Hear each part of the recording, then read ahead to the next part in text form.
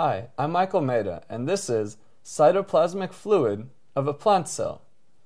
The cytoplasmic fluid is basically everything except the nucleus and the other organelles.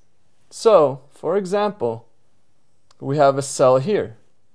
We have the nucleus surrounded by the endoplasmic reticulum and other organelles, such as a mitochondria and several others. However, what we're focusing on is all this area in between. This is the cytoplasmic fluid.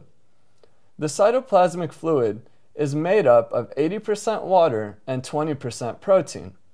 However, it's a very jelly-like material and viscous, so it's able to hold all the organelles in place. Also, it helps with movement in the cell. So, the main purpose of this cytoplasmic fluid, as I just discussed, is holding organelles in place, with the organelles basically being the nucleus, mitochondria, and other organelles, and also for cell movement. I'm Maidaa, and this has been Cytoplasmic Fluid of a Plant Cell.